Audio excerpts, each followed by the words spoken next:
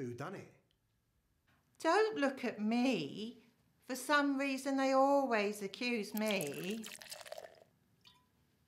Would you like a drink? Oh, yeah.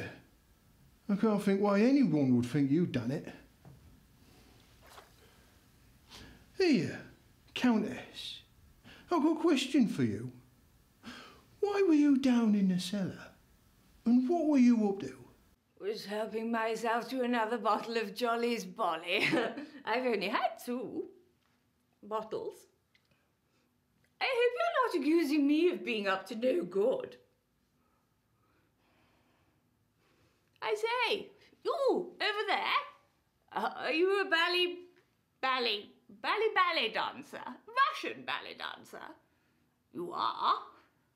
Oh, marvellous. Show me your pirouette. Countess, my pirouette, you say? Now, don't you go giving the game away, because that tiara and those pearls might allow me to live in the lap of luxury a little bit longer. What? You know we're all murder mystery suspects here. How can you think we're not up to something?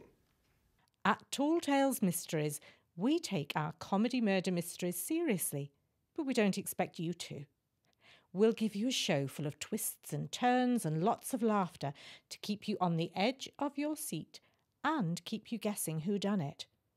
Our guests tell us they love the interaction with our shady suspects as they quiz them about their movements at the time of the murder. There's no such thing as a silly question, but we can guarantee you some very silly answers. Maybe you're looking for a fun activity to get your colleagues together for a team-building event. Thinking on your feet to ask the right questions makes our murder mysteries the perfect event for everyone. Perhaps you want to throw a party for a special occasion. We can definitely help with a birthday, an anniversary or a hen party. And we've even entertained at weddings too. Or do you run a venue where our comedy murder mysteries will keep your guests coming back time and time again?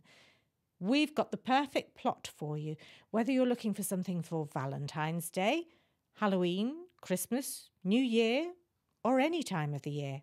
Oh, I do love a good party. Oh, is this the reason why you've had so many marriages? No, she's had so many weddings because her husbands keep dropping dead. And they always say the butler did it.